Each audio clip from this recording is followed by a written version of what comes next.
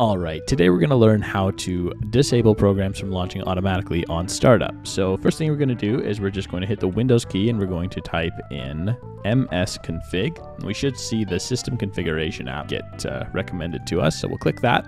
And then from here what we want to do is we want to select the Startup tab and then click Open Task Manager. Now, from Task Manager, we can see a list of applications that are set to launch automatically. So what we're going to do is we're just going to take one of those applications, for instance, right here, Microsoft Teams. I'm going to click this, and I'm just going to click Disable. And what that's going to do is it's going to prevent the program from launching as soon as Windows loads.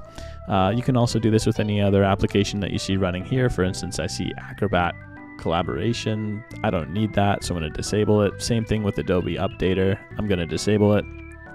And same thing with Messenger. I don't need that opening either. So you can kind of just go through and disable what you don't need. And yeah, that should help your computer start up a little quicker and be a little bit more responsive on boot. Thanks for watching, and hopefully I'll see you guys in the next video. Peace out.